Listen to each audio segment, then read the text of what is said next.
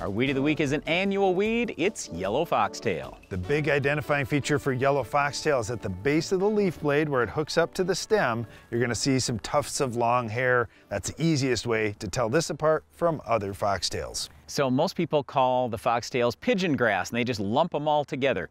Yellow foxtail, though, comes up just a little bit later in the season than green foxtail, so that's one of the things that we'll commonly see.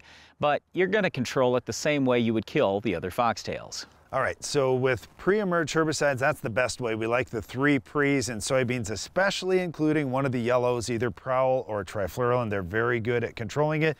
Obviously, post-emerge, if you've got access to Roundup, that would be the best, but you could use Clethodim or Assure 2 or one of those volunteer corn killers too. In corn, we like any one of the Group 15s down, post-emerge, Roundup, Liberty, Accent, anything like that. Some people will say Liberty's not that great on the foxtails. It is if you use a good strong rate and spray it on a good day. In wheat, the cheaper options, Prepare. I like Zidua or Anthem Flex. Those are good long-term residual herbicides. Post-emerge, you got a lot of different options there. I like Axial Bold the best. Well, yellow foxtail isn't the most difficult weed to control, but you gotta stay after it because it can produce a lot of seed and cause major yield loss on your farm.